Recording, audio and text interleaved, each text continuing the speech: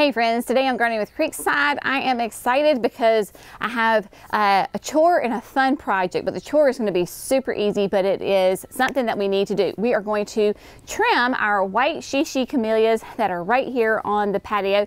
So I'm going to show you how to properly prune a camellia if you need to. Then the fun project is we are going to move to the front side of the house, the front porch, and we are going to rework the aquapot that I have on my front porch. I have a very special guest coming to visit us today for the very first time, and I need to freshen some things up on the front porch because I still had some of the pieces in there from the Christmas arrangement. So I want to spruce that up for my special guest that will be coming sometime today. So stinking excited to have her here at the house. Stay tuned because I will show you who she is when she gets here. So we're gonna do that. So first work and then play. Here we are, right off the patio. Clearly, it is a very sunny, gorgeous day. This can be one of the trickiest spots for us to film because unless you get here literally before daybreak or way late in the afternoon when the sun goes down, this spot is in full sun. So just forgive me for the full sun. We are going to do the best that we can do today. I have 3 white shishi camellias. These are from our folks over at Southern Living Plant Collection. They gave these to me several years ago. It was even before we had the patio built, and I knew exactly that this is where I wanted to put them because the white shishi does not get tall. Clearly this would be a very bad spot to have a tall camellia. White shishi stays nice and small. I'll have all the specs up there for you on the screen, but she does a beautiful double white flower. It is gorgeous. It is a Sasanqua. I can tell that because it has small leaves, and that means that it's going to bloom in the fall through early winter. So really depends on the season. It could be late September through November. Beautiful display of pure white flowers. That is why I put white shishi here. I am trying to keep her nice and compact, not in a perfect ball. I don't want her in a ball. I like that she is free form, but there's a couple little nips and tucks that we need to do on her, and also I'm going to go ahead and fertilize her. So I want to show you exactly how to do that. If you're going to prune your camellias bloom on old growth. So you want to do that. Sasanquas can be done now because they're a fall bloomer, so you do it now. If you have japonicas that are blooming currently, you want to wait until their bloom season is over. So as soon as they get finished blooming, then go ahead and prune them. Some camellias don't need to be pruned. If you have them in the right spot and they're the right size for your spot, you may not even have to prune them. So pruning is not absolutely necessary because these bloom on old growth. So never prune your camellias in late summer, fall, early winter. If you do that, you're cutting off all of your flowers, and that's just going to be sad. So don't do that. Early spring is the best time to prune all camellias if needed. So let me show you exactly how I'm going to do it. All right, so here I have my sweet little white shishi. I've got my clippers and I have got my bucket. So basically all I'm doing is I'm going to take off these ones that are kind of long and sticking above. Again, come right back. All the other shrubs come right above where you have 2 limbs and trim that. So when you do that, it just makes it nice and tight and it won't get too leggy. Because this is on the patio, I am keeping it within its parameters, so I'm not trying to over prune it. I just don't want it to be leggy. I want it to be nice and thick and full inside. So that is why I come in and I'm gently giving it a haircut. So ladies, when you go and get your haircut and you don't want a brand new do, you're just getting a very light trim. So that is what we are doing to Miss White Shishi. This is my longest limb, so I'm gonna take it back, quote, the furthest, little trim, boom. So that is it. You would not know unless you just saw me, that I pruned this. So if you walked up right now, you wouldn't go, oh my, Jenny just pruned this camellia. That is it. That's all I'm doing. Now, if you have a massive, huge camellia that you need to prune back, you can do that. you can pretty much safely take any shrub back by half. If you take it back by half, you should not have to be worried about damaging it as far as like killing it, and doing it at the right time of year. You will be just fine. Now, camellias love acidic soil conditions, and so fertilizer, the best one is the Hollytone from our folks over at Espoma. So all you do is, this is a great time to do it. We're going to pull back our mulch right here, and just like, you know, just exactly how you would prune your hydrangeas or any other kind of shrub, get it and give it a nice shape. Obviously follow the directions on the container and it will not lead you astray. If you can do this right before you get rain, then that would be great, because obviously it's going to water it in. It is supposed to rain tomorrow, so that's great. If it's not going to rain anytime soon, go ahead and give it a little dose of water. That way it can start getting your fertilizer active and very happy. Simple as that. I'm at the end of the bag, so I'm just going to do a little shaky. But it will tell you on the bag as far as like the size of the shrub and how much to apply, and then just put your mulch back. And easy as that, it is all done. So boom. Spend a little bit of time getting your camellias pruned, fertilized. You will be grateful in the fall and the winter. So I've got 2 more to do, and then we're going to move to the front porch.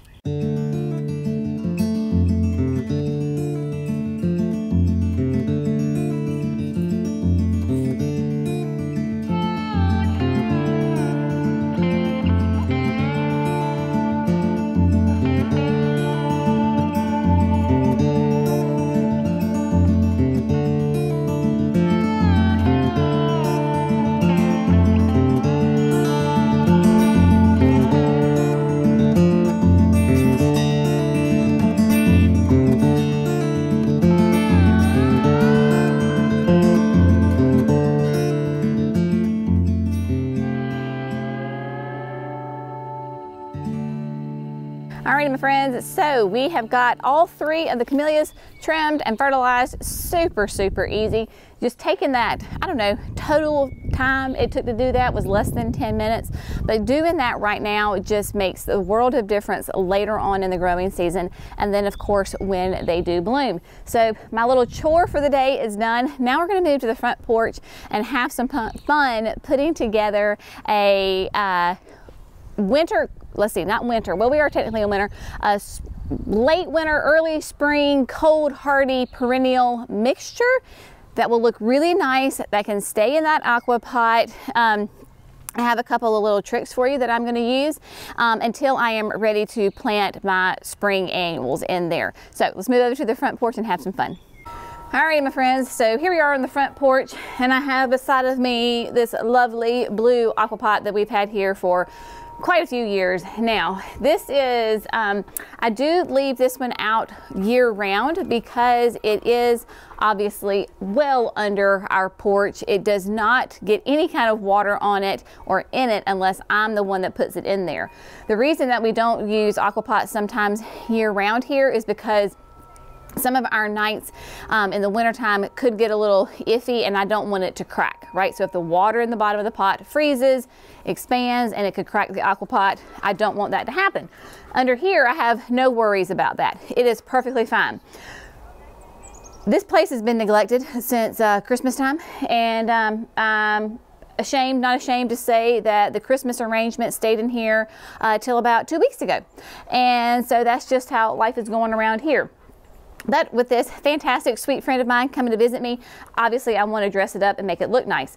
So why not just go ahead and put the effort in so that we can enjoy it all the time, right?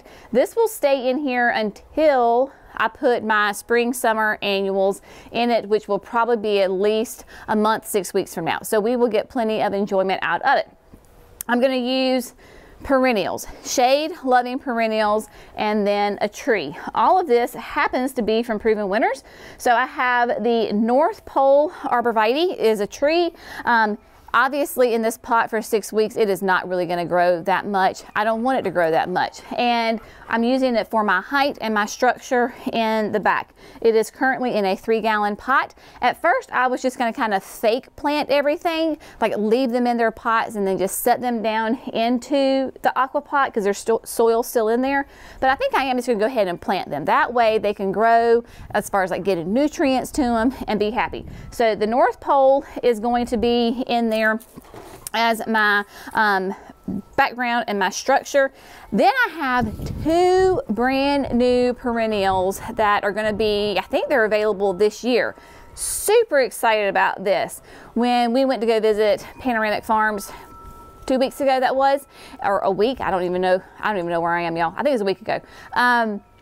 Kata with Walter's Gardens was there and she had plant displays. Well, when nurseries will bring plants out to shows and all that kind of stuff, they can't take those plants back and put them back in the greenhouse. You know, there's sanitation and traveling, so they give the plants away. So I was able to snag 2 of each of these. This is a brand new Artemisia. This is silver lining. Look at that. Isn't that beautiful? Nice silver foliage, perfect for containers or the landscape. It will trail over, but what's great about being in the landscape is that as it spreads, it doesn't root. So it makes a really nice way to clean up. This will be 12 to 16 inches tall, hardy in zones 4 to 9, and minimum spacing is about 3 feet. So when you let it go, it will be very, very nice. Then we have a new Eucharella. This is Fun and Games Capture the Flag. Look at that. I love the color on this plant. So really nice. And Kata said this would be a great one even for the south. Sometimes with the Eucharellas, we kind of stay away from them here. But this one, she said, is great for the south. So when she had 2 little ones, I grabbed them. Hardy in zones 4 to 9. It will be only 8 to 10 inches tall and 16 inches wide on that. Gorgeous. And it kind of pairs really nicely. Do you see that? The red picking up with my front door. Look at them apples. So I've got 2 of each of these. I might plant them for today in the aqua pot for sake of getting some big oomph. I'll plant both of the silver linings together and both of the Capture the Flags, make a little bit more of an impact. That way, with all of these perennials, well, everything actually, the tree too, obviously, is that when I'm done with this and I plant my spring, summer annuals, I will take these out and use them in other parts of the garden. So nothing is going to waste here. Now, I haven't decided if I want to use the Heaven Sent or the Pinkaboo as a filler. I'm leaning a little bit more towards the Heaven Sent. Heaven Sent, we've talked about so many times. It is a beautiful perennial that is flowering right now, and you can see, hopefully, I'm running the camera by myself, y'all, so give me a little grace, please. Look at those flowers. Again, I'm hoping that it's focusing. Give me a second. Let's see.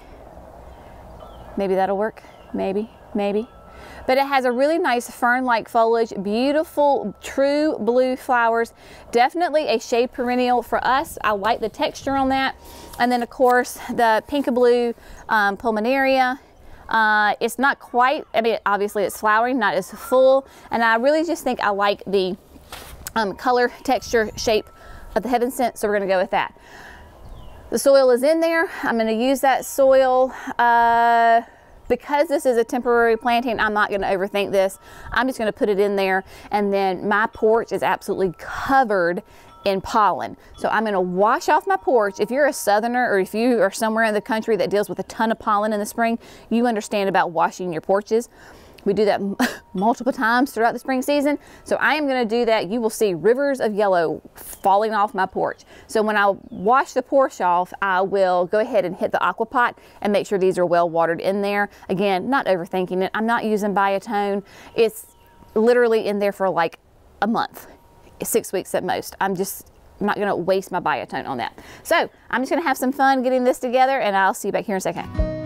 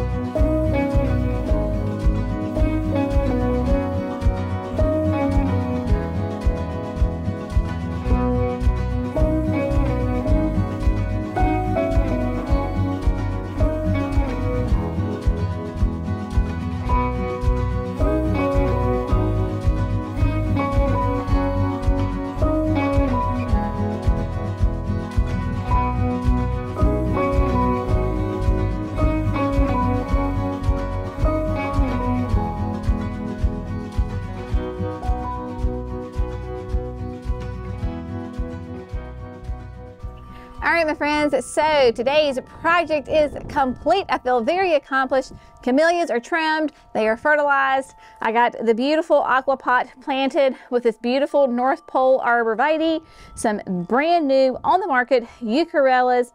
My favorite of all times, not all times, one of my favorites, definitely for the shade, is the Heaven Scent, and then the brand new Silver Lining Artemisia.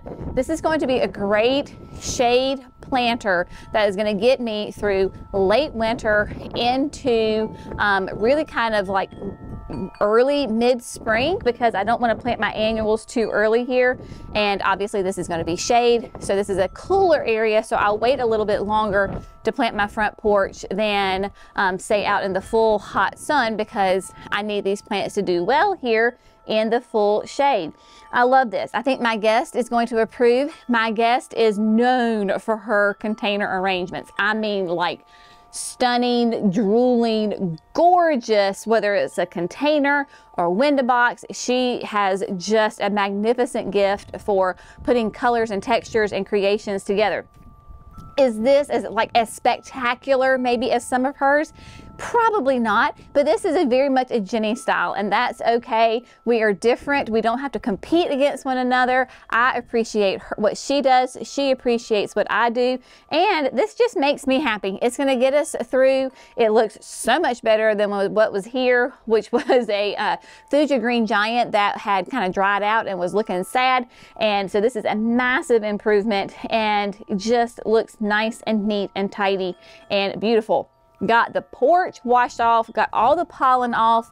That will probably last for all of 5 minutes because 'tis the season. And here in the South, we have massive pollen season in the spring between the pine trees, the oaks, the poplars. I mean, they just drop it all. I even rinsed off the rocking chairs to get everything off. I try to do the windows and the siding because it just pollen sticks to everything. I'll probably do this 3 or 4 times, you know, throughout the season just to keep things tidy. Whenever I do a video with including my rocking chairs, whether it's the front porch or the back porch, people always ask where I got my rocking chairs. I bought them online from Sam's Club. Yep. They are the best rocking chairs. So if you have a Sam's Club membership, go online, order them there. I just order them and they have them shipped to me. They come in all sorts of different colors, and they tend to be kind of like a seasonal item. So going into summer, they should have them online now. But yeah, they're great. These are just black. Love, love, love them. I had bought some other ones from a different company. Jerry was like, I don't like these. I like our other ones. So they got moved out to the Pines, and I ordered more of the ones from Sam's Club. But if you're interested, there you go. So stay tuned, because I'm going to show you who my sweet special guest is. Cannot wait to see her. She's in the state. So I saw that they crossed over the state line. So yeah, we're going to have fun tonight. It's going to be good. Good afternoon. We're going to go out to dinner tonight. Lots of fun. Can't wait to reveal who the guest is. Anyway, as always, thanks so much for going with Creekside. Y'all have a great day, and we'll see you in the next video. Bye, friends.